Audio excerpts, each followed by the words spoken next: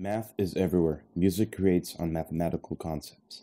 This project shows how to create a music score based on mathematical and geometrical concepts through Fibonacci's number series and the golden ratio. Melody, harmony, and rhythm are determined on these concepts. All the notes and chords are defined applying Fibonacci's number series to pattern of notes placed on the relationship between keys and scales. Even rhythm follows these mathematical concepts. Time and intervals of time are based on the golden spiral, a geometrical figure formed on golden ratios and Fibonacci series. Music is purely made from math. To have a music composition, we basically need three components: harmony, melody, and rhythm. We decide to start dealing with the harmony, so our question is, how to find a sequence of chords based on mathematical concepts? When we speak about chords, we need 3 or 4 note sounds together following known intervals. Furthermore, because we're talking about sequences and patterns, we're going to use Fibonacci sequences, the series or numbers which show a perfect relationship between each other. Fibonacci sequence is an infinite series of numbers where each number is found by adding up the 2 numbers before. This sequence is very significant because when we take any 2 successive Fibonacci numbers, their ratio is very close to the golden ratio, which is approximately 1.618034. In fact, the bigger the pair of Fibonacci numbers, the closer the approximation. Now we have a series of numbers related to each other. It is time to think about relationships between scales and notes, and then try to join these 2 concepts based on related elements. How are scales and notes related to each other? Start drawing the chromatic scale on a circle.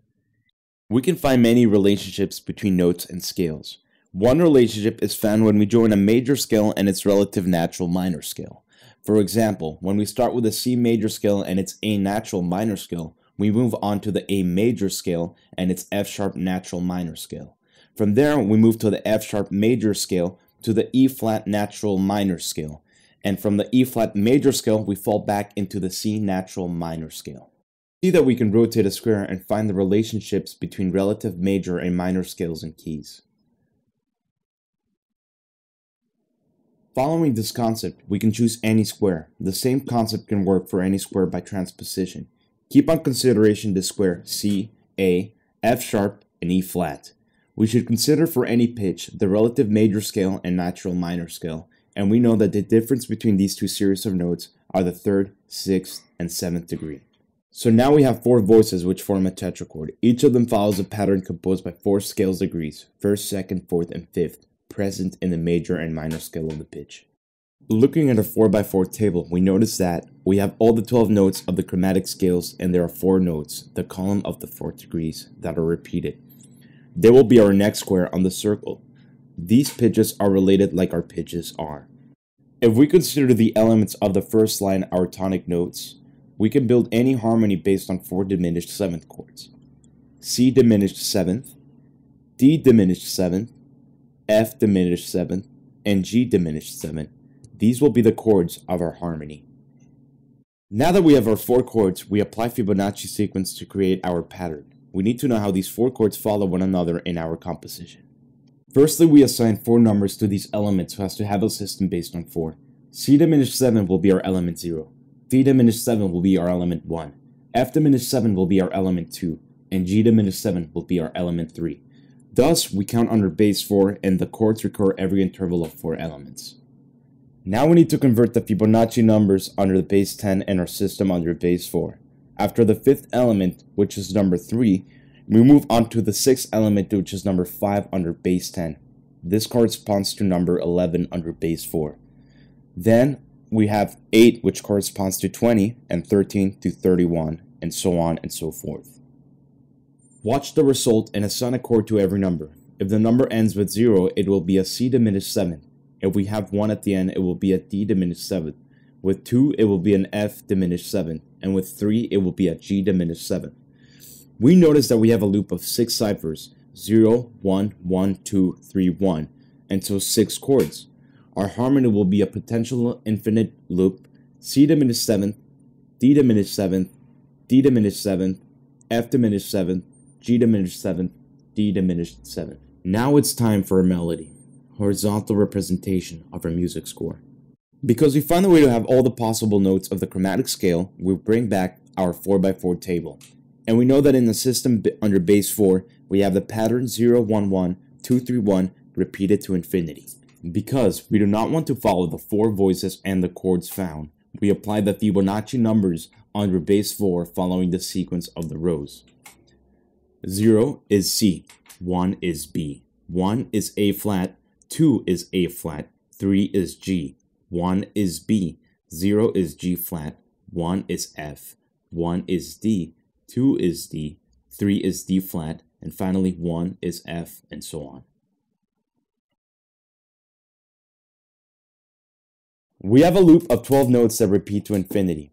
Why 12? Because we're applying a system based on a 4 count and a pattern of 6 numbers. The lowest common denominator between 4 and 6 is 12. So far we have 6 chords, our harmony, and 12 notes, our melody. We need 2 loops of chords to fill all the 12 notes.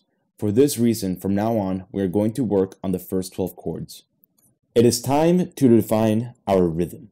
We need to define how our sounds flow through time. We need a concept, a figure, a sequence that does not permit repetitions, because we cannot have repetitions through time. If we apply the Fibonacci numbers into a system of squares, this will create what we call the golden spiral, or Fibonacci spiral. A Fibonacci spiral approximates the golden spiral using quarter circle arcs inscribed in squares of integer Fibonacci number side, shown for square sizes 1, 1, 2, 3, 5, 8, 13, 21, and so on. Here is our golden spiral, a perfect, infinitive figure that never goes back. No repetitions, we are constantly moving through time. We try to draw the spiral on an XY system. We start from the origin, A. We draw our first square of side 1, and our first arc, C, which equals 1.57. Combining another square of side 2, we have our second square, and so our second arc D equals pi, and so on. Here are the measurements of all the arcs. If we divide an arc's measure by the measure of the precedence arc, the ratio is closer to the golden ratio, phi. If we draw the spiral with a constant speed, every time we change our reference circle, we have a sound, chord, and melody note. The time distance between these sounds follows the golden ratio. Because we have numbers rounded to have the nearest tens value 0 or 5 and a 4/4 time, our unit will be a 16 note. For example, the first arc, which equals 1.57, will be rounded to 1.50, which equals to a 16th dotted note. The second arc, which is pi, will be rounded to 3.00, which equals to 3/16 notes. Now we apply the numbers to the measure. One measure equals 16 units. A quarter note gets 4 units. Now we write down our final score. First, assign the voices to instruments. Because we have 4 voices for our harmony, we assign these parts to classical string quartet. We have the rhythm and we know the distance between the notes. We have the melody in a tonal key with the 12 notes we found, and we have the harmony with the 2 loops of the 6 chords we found. Here is the final score. Pure mathematical concepts applied to music. From the beginning, we can already see we have issues with placing notes. This is for several reasons. 1, because the notes are very close together. 2, because we have very big discrepancies between intervals. And lastly, as the spiral goes on and on, we have notes being held for longer periods of time. For this reason, we have an alternative free score with the same chords and same pitches of the voices. We do clear some of the 16th dotted notes to make everything more audible and readable.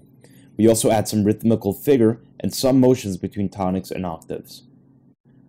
Here is the final piece.